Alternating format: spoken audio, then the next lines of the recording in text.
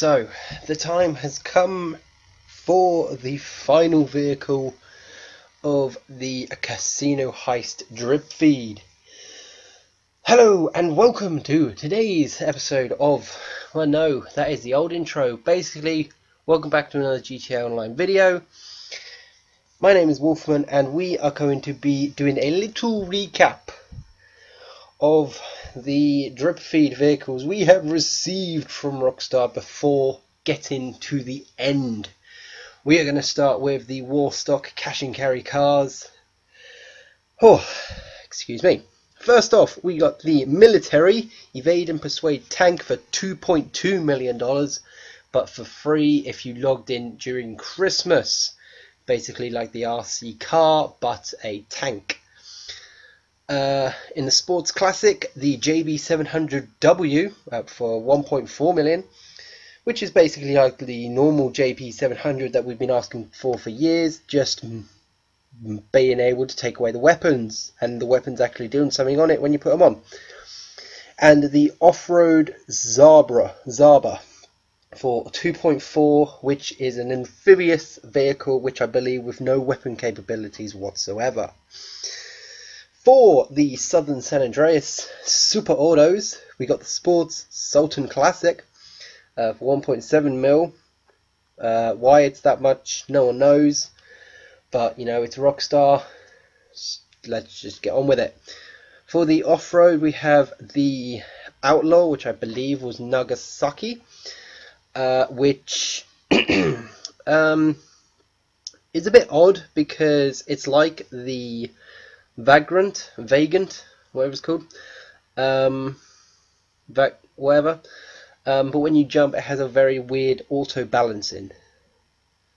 Muscle class, the Drift Yosemite, which is basically exactly the same as the normal Yosemite, just with a wider wheel frame, and that's about it. Plus, it's $1.3 million. Sports again, the Sugoi from Dinka at 1.2 million. This car I do especially like. It's front wheel drive, so it handles a little differently, but it's a nice casual looking car with some pretty decent customizations. And for the compacts is the Blister Kanju for $580,000, which turns like it's on ice. Basically, you turn the wheel and it does nothing. You keep going into the wall that you're flying at, thinking you're going to do a drift. For the legendary motorsports cars, we got the Super, the Garotti Feria for 2.7 mil, which was on the podium vehicle quite recently. I like it. It's not a great deal of speed, but it gets up there with the top competitors. Sports, the IMORGON for 2.1 million. Horrible car. It's on the podium at the moment, but trust me, if you want it, don't buy it. Try and win it on the podium, because trust me, it's not worth that 2 mil price tag. For the sports again, the V-STR, which again is going to be on the podium vehicles. This one I actually do like. It's 1.2 mil. Pretty nice looking car.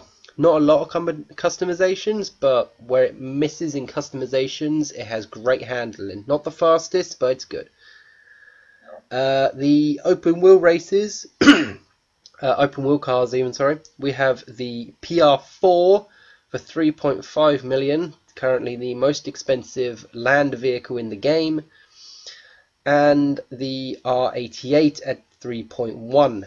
Both very competitive. PR4 slightly bit more traction, but with the tyre options you should be able to get a decent time and position in the R88.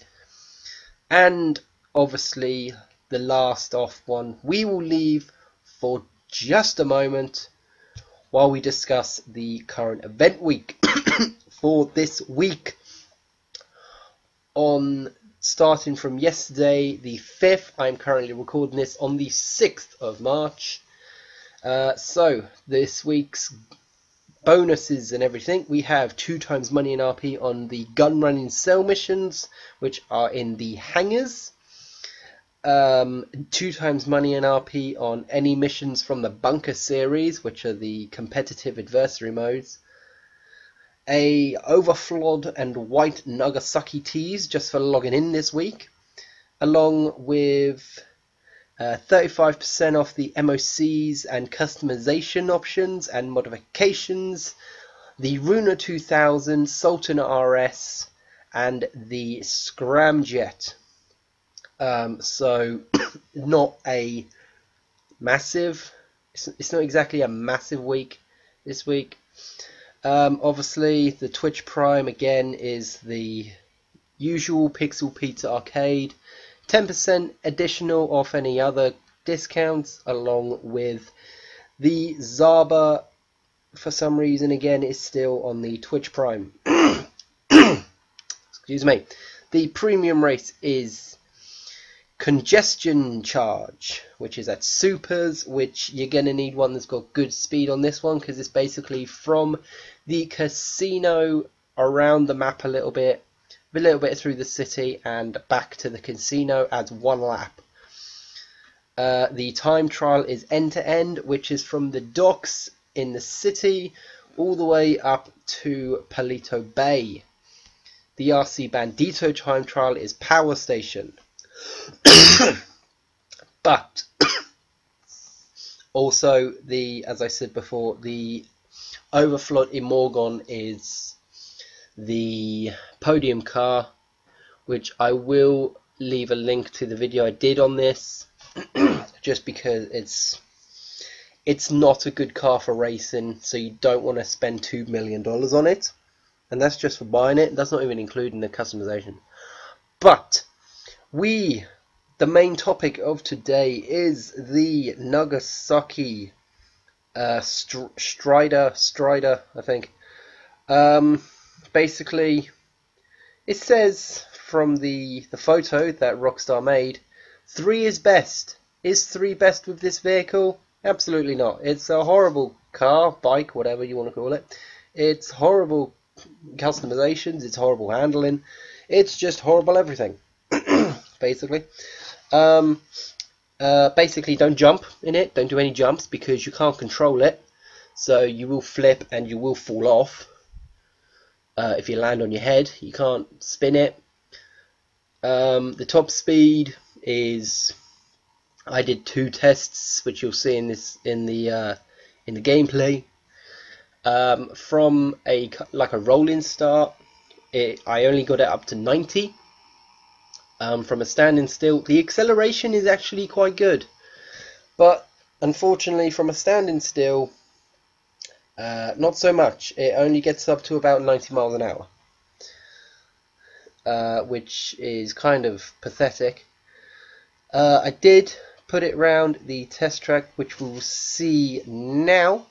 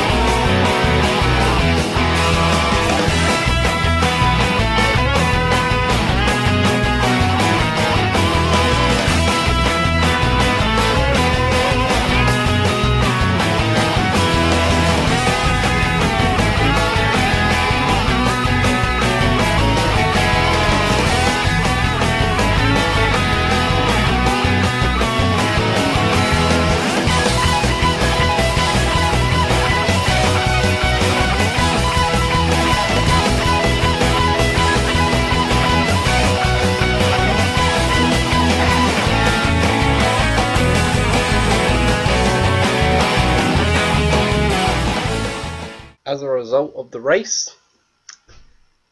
Just bearing in mind I do all these as stock, so there's no upgrade advantages whatsoever. It's actually faster than the Segoya's stock, it's faster than the Dominator, the newest one, it's faster than the Click, the old Dominator, the original, and the original Yosemite. Only just slower than the Duke of Death, which is one of the top muscle cars for a stock race. Which, going by the handling, is quite worrying. There is ways of getting it around tight corners quickly, but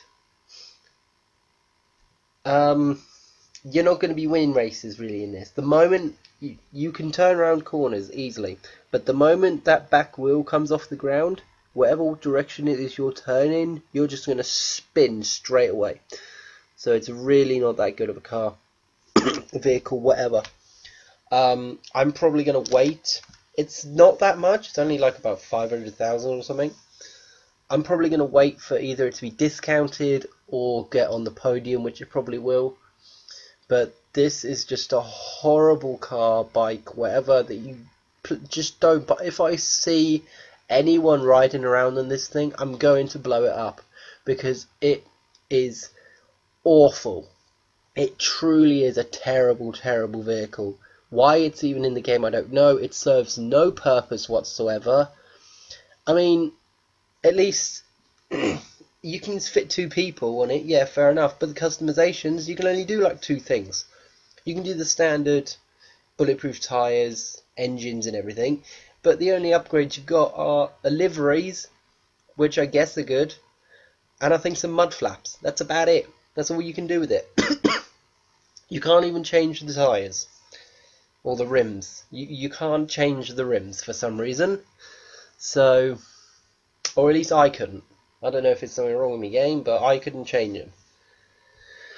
But anyway, that is pretty much all I've got time for. So that was the little recap of all of the casino heist drip feed vehicles. Not in any order. That was just in any order. It wasn't any specific order. That was just an order that I did, because I wanted to end with the Nagasaki on the list. So, but hopefully you guys enjoyed. I'm looking forward to see what Rockstar have in store for us after next week. Obviously, we still have some drip feed vehicles, but what will they introduce next week to fill the void between DLCs? So, hopefully you guys enjoyed. Please leave a like if you did. Comment any suggestions or anything you would like me to do.